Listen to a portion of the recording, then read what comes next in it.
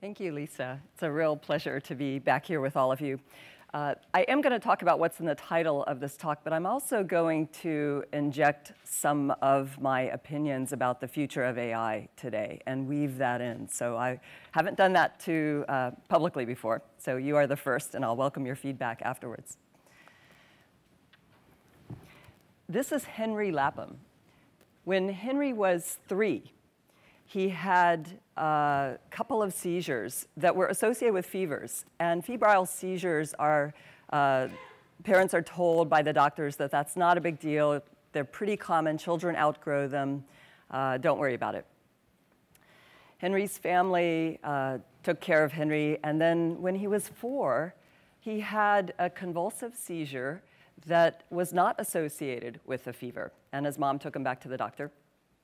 And later, while the diagnosis of epilepsy was still in the mail, one morning, Henry's mom went to wake him up and get him out of bed, and she found his cold, lifeless body in his bed.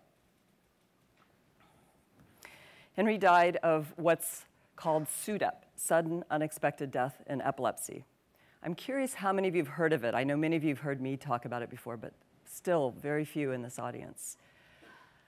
SUDEP is what happens when somebody with an epilepsy diagnosis is found dead, but they cannot attribute the death to any other cause, not to drowning, not to hitting their head, no accidents.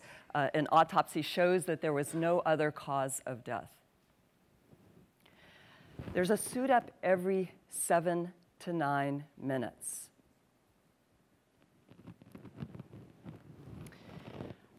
In the United States, where we're so advanced, there are still more SUDEPs every year than house fires taking people's lives. And of course, many more people live in houses than get an epilepsy diagnosis. And these are the absolute total numbers. It's also believed with the latest science, looking at the brains of children who die of SIDS, that this may be a similar mechanism to what is behind SIDS, sudden infant death syndrome. And how many of you have heard of SIDS? Everybody, right?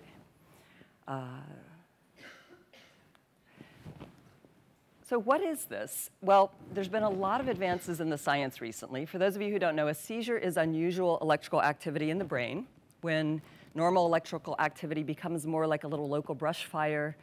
It can cause unusual sensations. Somebody could have one in this room right now without the person next to them knowing.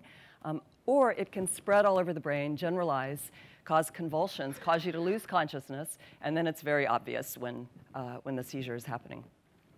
1 in 26 people in America will have epilepsy at some point in their life. That's seizures that recur, more than one, that are not explained by something like a fever. It's also the case, while I gave you the example of Henry, and there are many examples online, foundations started by people who've lost their little teeny ones, that the deaths due to the children are actually much less likely here, proportion of the total cases of SUDEP, than people in their 20s, 30s, and 40s. Pretty much the age in this room is when these events peak. Now, there are 2 things that can make the risk of SUDEP go down. One is being compliant to medications, and a lot of medications have pretty crappy side effects. So if people aren't told about the risk of SUDEP, they may skip some of their meds. And the other that has been demonstrated in the literature multiple times now is that SUDEP is much less likely if you're not alone when you have the seizure. If somebody is there, then the rates of SUDEP are much lower. It's most associated with the seizures when people are alone. For those who haven't heard of it, going, what is she making this up? Like, how could this be such a big thing? Here's some of the numbers from a paper published by Thurman and a super respected group of colleagues. Years of potential life lost is the vertical axis, so that's deaths times remaining lifespan. Stroke is #1 of all neurological diseases. SUDEP is #2, and furthermore, studies of coroner reports show that these are probably only reporting about 30% of the actual cases that qualify as SUDEP. Alzheimer's, multiple sclerosis, Parkinson's, and Lou Gehrig's disease are lower on years of potential life lost. Now, furthermore, since usually these happen only when people are alone, and I can give you a lot more science on why we think this might be, we think you could help prevent these deaths. And I mean this literally, the people in this room. You could. Now, I know some of you are doctors, but many of you are like me, probably have never even had Medicine 101, so you may be going, how could you do this? Well, it turns out we've been making some findings that completely surprised me that have led to this understanding and pieces of this puzzle for how people can help. Our work started trying to help people with autism who could not communicate their stress. And here's a boy who looks kind of stressed on the outside, but we've worked with lots of people who outwardly may have looked very calm, but inwardly their autonomic nervous system was not at all calm. We built sensors here in the Media Lab years ago. There's some shown on the ankles of the occupational therapist and the child here, which could measure the skin conductance response. This is a signal that changes with pseudomotor innervation, the sweat glands being activated. It starts deep in the brain and is manifest with changes in electrical conductance on the surface of the skin. When you get sweaty, it goes up, but also it can go up very sensitively, even when you're just experiencing cognitive load or excitement and many other emotional changes that we have been measuring in our lab and focusing on. And one day, one of our sensors here, Domo sweatband, that had embedded in it the ability to log this data 24/7, was being worn by a young boy with autism when he had a convulsive seizure. And in that case, and in subsequent trials with, that we did in a study with Children's Hospital Boston with more than 90 people, we found that each of the convulsive seizures was accompanied by a large rise in skin conductance. Here, the peak on the left was a generalized tonic-clonic seizure from a young man over at Children's Hospital Boston. The other little peaks on the right are usually the peaks that are the biggest during the day, and those occur during non-REM sleep. So we set about making lots more devices and getting them tested, doing lots of epilepsy testing, and learning that, in fact, we could more accurately detect generalized tonic-clonic seizures using this combination of skin conductance and movement than had been done previously before. Here's just an example of skin conductance on the wrist for 3 seizures labeled by experts. This is 24 hours of data. The little peaks in the middle here are sleep. Here's the accelerometer data. And you can see that if you just use accelerometer data, you run the risk of a lot of false alarms. But when you couple the 2 signals, it can improve the accuracy. Since I last spoke to you, there has been another very large study completed showing this, and also Empatica has not only commercialized this, but they just recently got FDA approval, clearance, for monitoring seizures in adults using Embrace, the watch shown here. So now there is an approved medical device for monitoring these most dangerous kinds of seizures, which it is now known that the mechanisms that can cause these, the unusual brain activity, can not only make you unconscious, but in the moments when it looks like the seizure has ended, and minutes later, when it looks like the person is just calm and relaxing, that may be the most dangerous period, when deep inside the brain, even though there's no movement outwardly, the seizure may be spreading to the amygdala and regions that can turn off your breathing. And that loss of respiration could be restored, in fact, if somebody comes there, stimulates you, and says your name, flips you over, and restarts your breathing.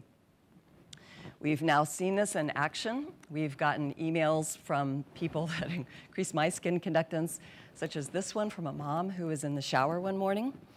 She saw her phone go off on the counter saying her daughter's Embrace had detected a possible generalized tonic-clonic seizure, might need her help. She goes running out of the shower to check on her daughter, finds her face down in bed, blue and not breathing, flips her over, and her daughter takes a breath and another breath and turns pink again and was fine. We're now hearing lots of stories like this. When people get there in the moments afterwards, they can stimulate the person or provide other kinds of first aid and restart their breathing.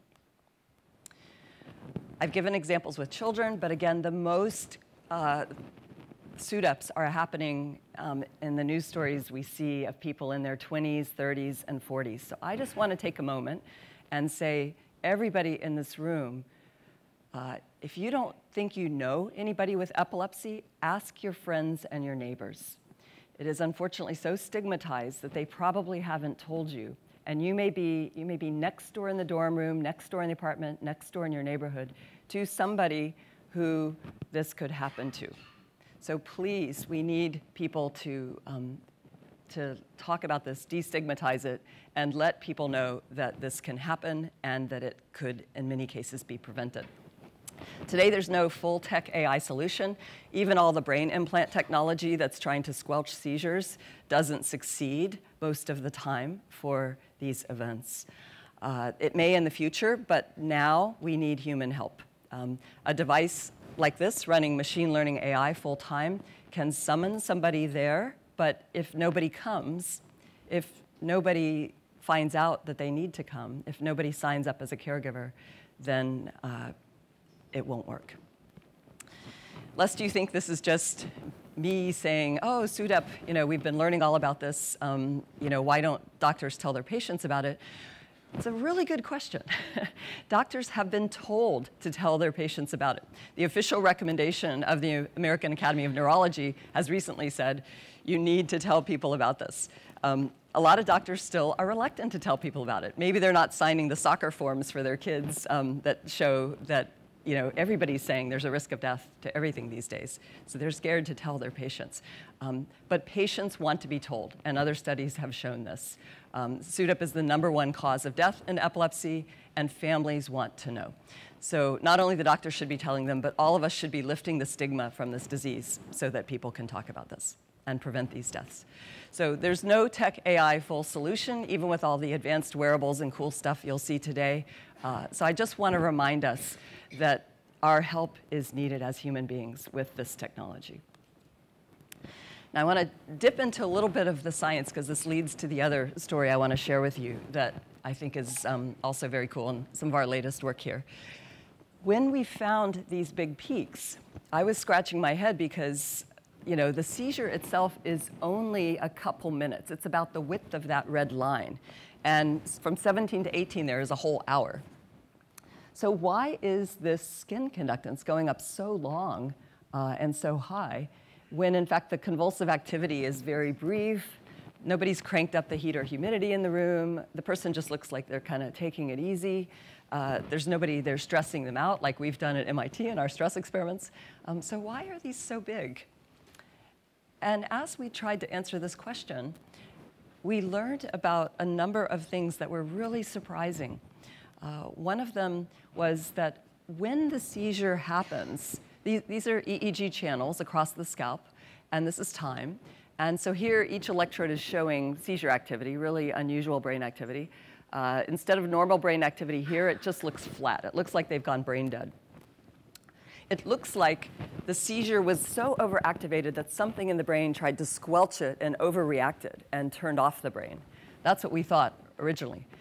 But the bizarre thing is here, the longer this postictal, the seizure generalized across all EEG channels, suppression, less than 10 microvolts happens, the longer this happens, the bigger the response we get of skin conductance on the wrist. Why on earth would the amount of sweating on the wrist be more related to how long the brain looks like it's shutting down, right? What's going on here? And furthermore, this was validated not just once, but many times here in the first pediatric cohort, and then later replicated with a group of adults. And this is published in Neurology, top medical journal.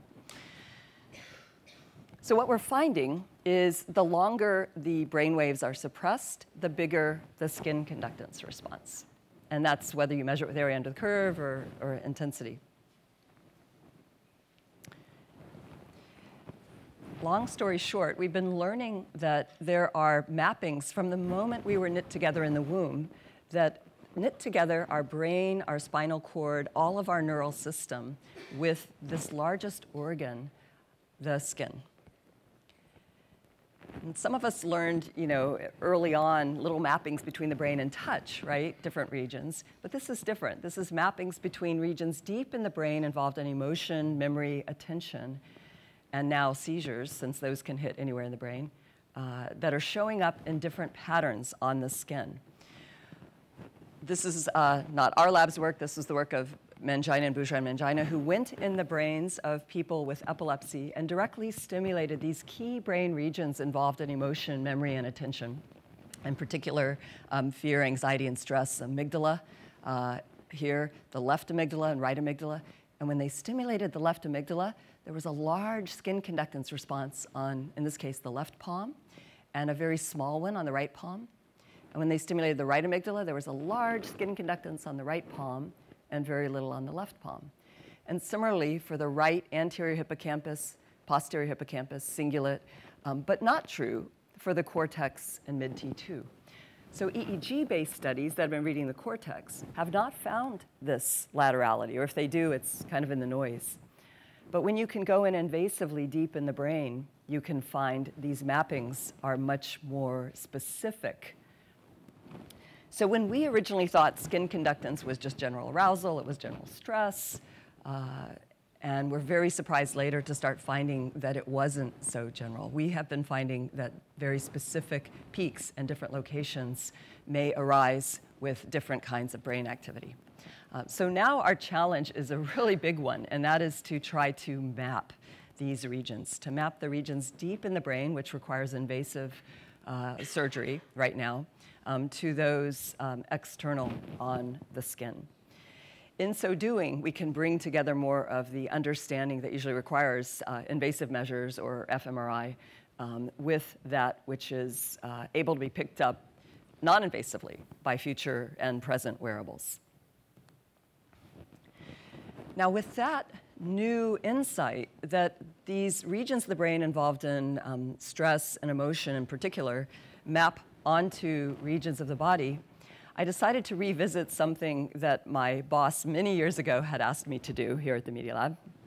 Back before we were actually helping people with epilepsy and I was just building smarter AIs, he said to me once, he said, Roz, when are you going to do something really useful? I'm like, all right, what do you want me to do? You don't think emotionally intelligent machines are useful enough. He said, I want you to build the mood ring that tells me my wife's mood before I go home.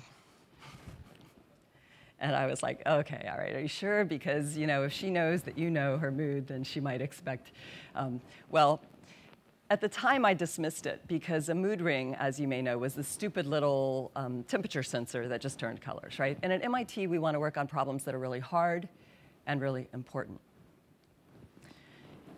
Now, lately, the problem of mood has become increasingly recognized, not just as really hard, but as also incredibly important.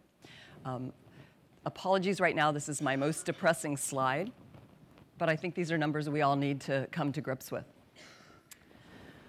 What we're finding, and this is not just a blip of the last year's data in the news, it's more than 15 years of data from the CDC, recently updated with an even higher rate, that the rates of suicide are increasing significantly in the United States, actually more than 24% over the last decades.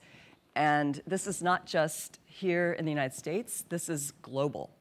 In fact, the World Health Organization has done a very meaty report, country by country, showing that suicide and depression are on track to be the #1 cause of death and years lived with disability by the year 2030.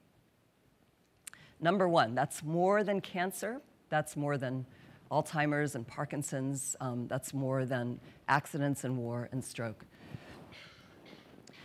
Now, I don't know about you, but I'm really bothered by this.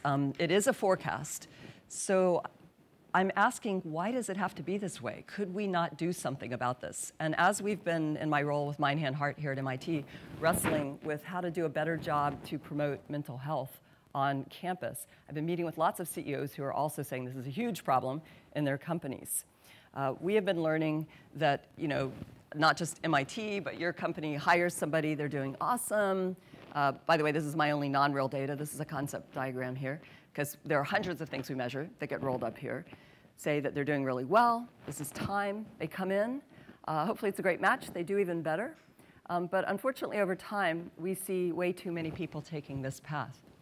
And the funny thing is, back here, they just look fine. You can't outwardly see any difference in them. And it's such a stigmatized condition that we don't talk about it. So people often hide the problems that they're suffering through. Could we, with technology, see that they have moved from the blue line to the red line, that they are not, in fact, as resilient as they look? Technology, our wearables, are very good at measuring these subtle changes. Let me give the old metaphor of the frog in the pot, right? You put the frog in the pot on the stove, you turn on the heat, the frog's swimming around, oblivious to the fact that it's getting warmer and warmer and warmer. But a temperature sensor is really good at saying when it's time to get the frog out of there before he boils, right? And our wearables and our smartphones, it turns out, are like that temperature sensor, only vastly more sophisticated when we couple them with machine learning.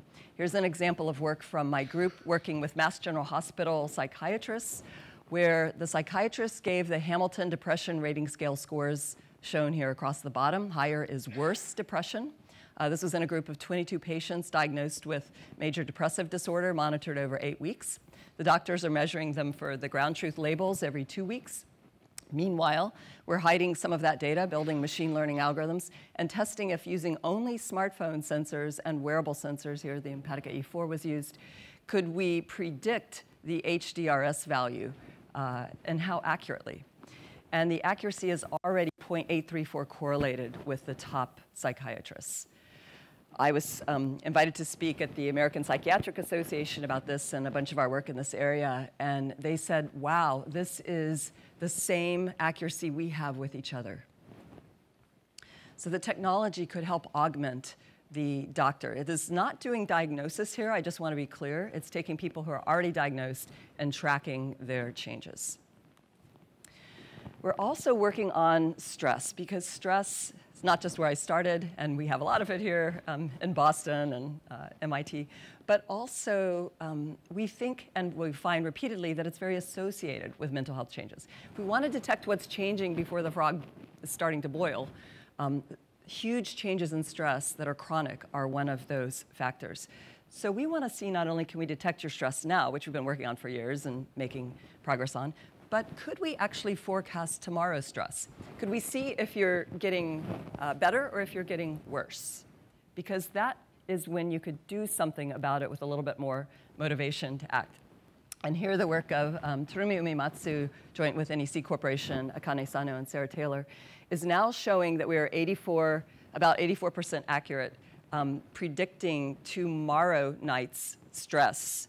This is limited to college students right now. We'd love to work with other populations as well, trying to start some studies there. And this is right now based on 5 days data. And that's using all the features from surveys, physiology, phone, and mobility. It drops to, or is still more than 83% if we limit it to just a wearable sensor, which is still pretty good. Maybe better, certainly better than weather forecasting was when it got started.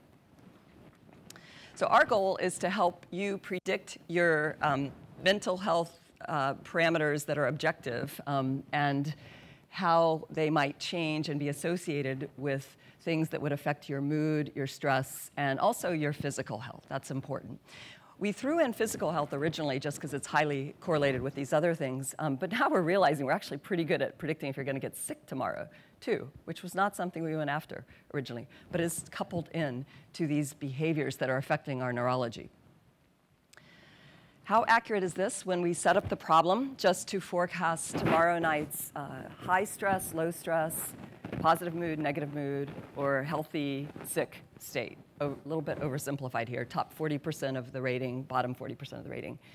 We are already 78 to 87% accurate forecasting those three things for tomorrow night in college students. Now, if you think about this, you've got the app of the future, right? Actually, it's here today, that could say, okay, Roz, tomorrow night, 40% chance of higher stress, 30% chance of worse mood, 25% chance of getting sick. I don't know about you, but I think I would delete that app. I'm not really sure I want that. Uh-oh, what have we built? That's pretty depressing, right? I would look like this. However, with all the data we're collecting, what if we can also, in an evidence-based way, show you, and we can't prove causality here yet, but we are finding what's associated with, based on your past behavior in people like you, your likelihood of going from a day like you're having now to a better day tomorrow.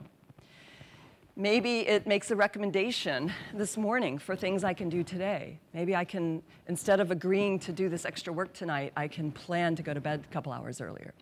Maybe I can look at my afternoon schedule and convert that sit-down meeting to a walking meeting.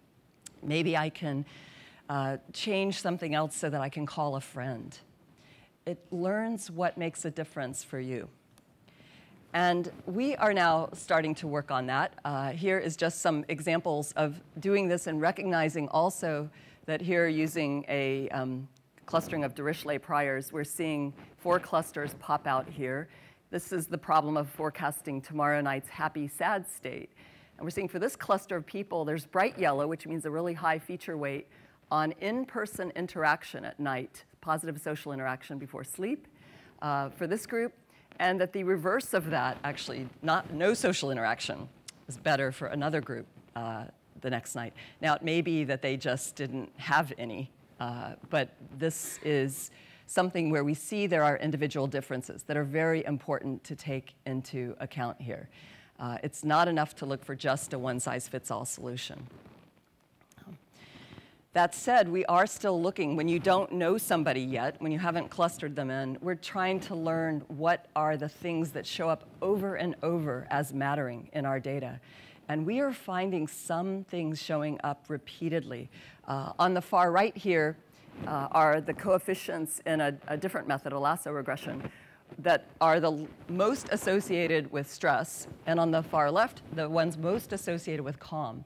And here I've emphasized the ones that are showing up repeatedly, and you even saw them in the previous diagram, although they can depend on an individual situation, that positive social interaction is repeatedly associated with calm, and negative social interaction repeatedly associated with increasing stress. The only one to the right of that is one we've also been doing a lot of work on, and that is sleep irregularity.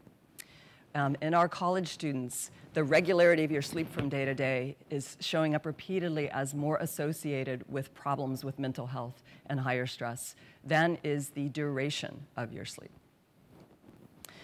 But I want to just emphasize this issue of interaction. This is not something technology can solve for us right now.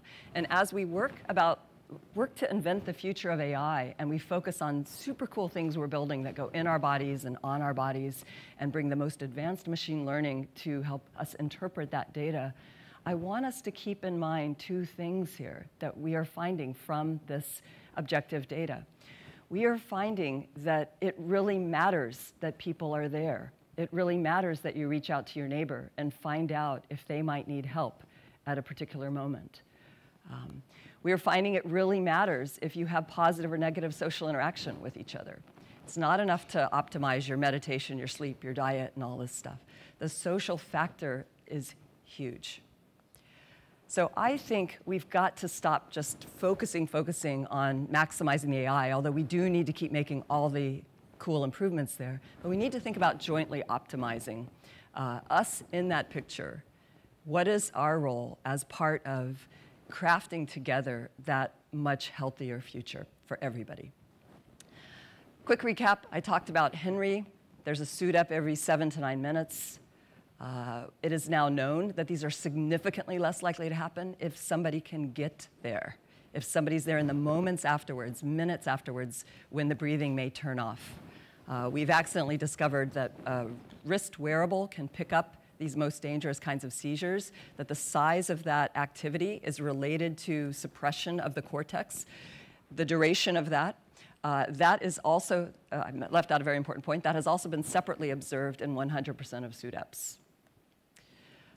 There are now FDA-approved devices for this, one made by Empatica, and Chelsea, sitting right here, I see from Empatica, has brought examples of technology there, including one that's used in a lot of research. I think people want to play with this and learn more about this.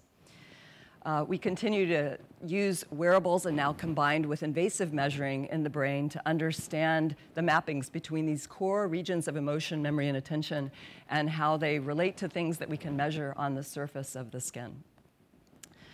We combine that with advanced machine learning and AI to not just recognize what's going on now, but to try to forecast, sometimes in very personalized ways, what might happen to you tomorrow.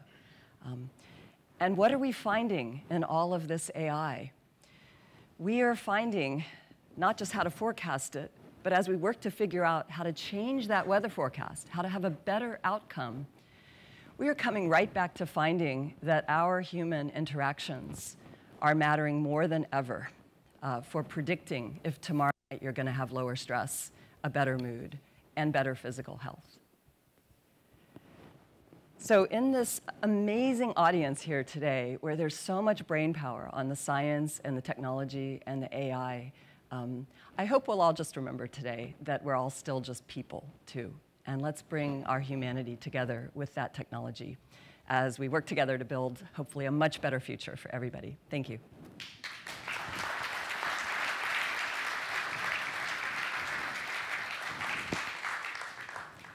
And you can find publications of everything I've talked about here. And I may have 1 minute for questions. Yeah, 2 minutes. And there's microphones there.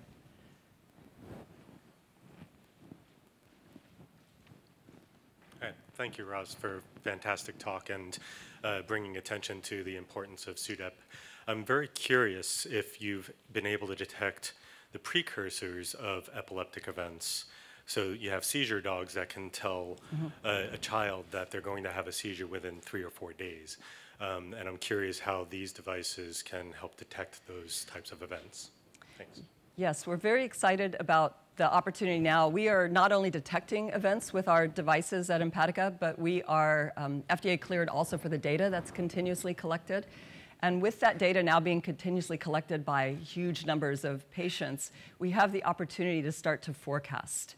So we are working on that. Right now, however, compared to seizure dogs, if anybody knows of any studies that have actually shown that that works, I have been digging into that, and it's still kind of mostly hearsay as I go from the very cool stories to dig in to try to find the dog to actually run the studies with. I haven't actually turned up with really strong evidence yet. So I'm not saying it's not there. I'm just saying I haven't gotten it yet. Okay, if you could connect, yeah, if you could connect me, I'll keep trying. Because what we think is that it's probably the olfactory system, which is probably triggered by several of the things that we may have an opportunity to pick up.